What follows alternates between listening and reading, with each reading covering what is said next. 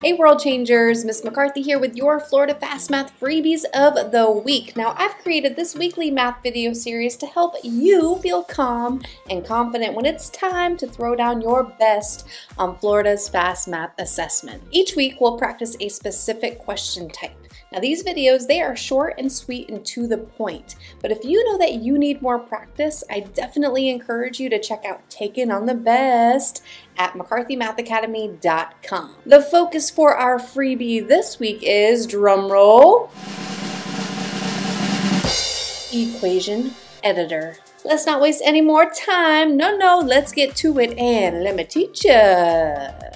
All right, third grade, here is your problem this week. So go ahead and pause the video and try this one on your own first. Then when you're ready, come on back and we'll check your work. All right, third grade, welcome back. So here is your problem. It says that Damon wrote an equation, which means that there is an equal sign, and there is right here, right, wrote an equation on his paper as shown below. What is the value? The question says, here's what we're answering. What is the value of the unknown number that we will call n? And n is right here. So we just need to answer, what is the value? What is the amount that n is representing? Okay, so I'm seeing the equation 2 equals n divided by 4. 2 equals n divided by 4. We need to figure out what number n stands for. So really we're thinking, what number divided by 4 equals 2?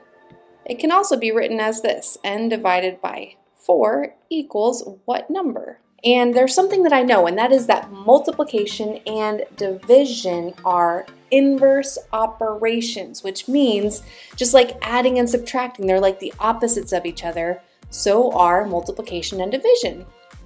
So if I just go backwards and I say 2 times 4 equals what total, that should give me my answer right there. So 2 times 4 should equal n. What is 2 times 4? 8, right? 2 times 4 equals 8. So let's go back and check and just plug in 8 to make sure that it makes sense.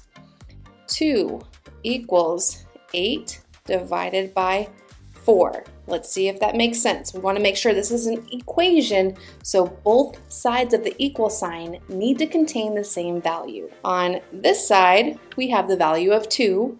On the other side, we have 8 divided by 4, which equals what? 2. So on the left side, we have 2, and on the right side, we have 2, so we do have a balanced equation. And the question said, what is the value of the unknown number n? And n equals how much? 8. That's right. So if this were the equation editor tool right here, we would just tap that 8 button in order to input your answer, 8, right there. And that is how you solve this problem. So if you need to record any notes still onto your paper, pause the video, and then let's close out this video lesson. Now here's a message for the grown-ups in your life. If you are a teacher, parent, or educational leader looking to support your students with more practice in a safe environment, follow me over to McCarthyMathAcademy.com for tons of math videos specifically geared towards Florida's best standards. Just know that I would love the opportunity to make math fun, make it click, and make it stick for your students. So make sure that you check out the link somewhere around this video. Before we go, let me remind you that practice is not something we do once we're good. It's the one thing we do that makes us good. So make sure that if you really want something, if you want to get better, stronger, more confident with something, you've got to put in time to practice, and you've got to throw down your very best effort. I believe in you, and I will see you next time, World Changers.